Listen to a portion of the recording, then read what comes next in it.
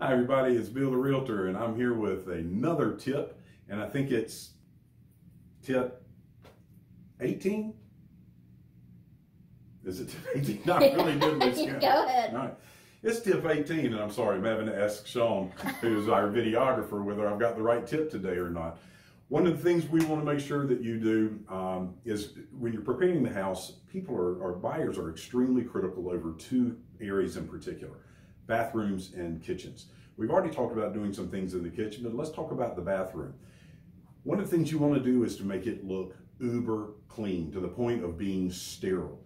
One of the ways you can do that is to really lighten the bathroom up. Now, if you've got dark tile or something like that, you're going to have some limitations. If you do, consider putting in like a white shower curtain or white towels or hand towels.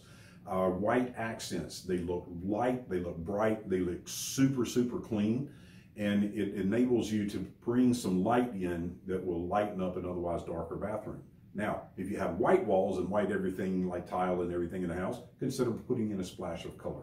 But get the house ready by starting with your bathroom and just scouring the heck out of it. Okay? Thanks. See you for whatever tomorrow's tip is, 19.